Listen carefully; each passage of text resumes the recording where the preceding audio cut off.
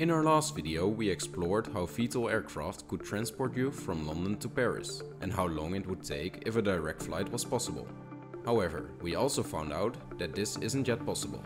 But how would the system plan a flight with a stop like discussed last time, and what flight time do we end up getting?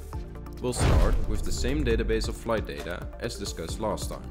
This time we sort on all flights that either originate from London or have London as a stop. Then we go over all the stops on that flight to find flights that depart within a set amount of time after the arrival time of the first leg flight.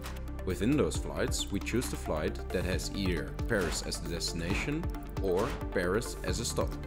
Then we return both flights combined as a possible trip option. This way we enable multiple stop flights, as this can also be used for trips with more than one stop. For this flight we'd have a flight time between 2 and 3 hours, depending on the layover time and the route taken.